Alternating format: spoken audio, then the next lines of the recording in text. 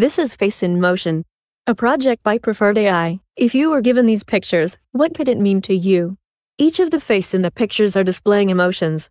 By determining the emotion that the person is showing, it is possible to discern their sentiments toward the event or thing that they are viewing. However, the problem is that you are most probably dealing with multiple faces. For example, a crowd during an event. These emotions also must be analyzed over a period in order to understand their sentiments. Therefore, FaceInMotion came about.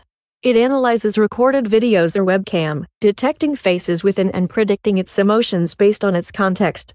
These data will then be populated in the graphs. The bar chart and pie chart on the left gives an overview of the sentiment of the video, whereas the right is for more detailed analysis. Individual frames can also be selected for further analysis. There are many potential applications for this, but one example would be monitoring classes or events, where the success of events can be determined through sentiments.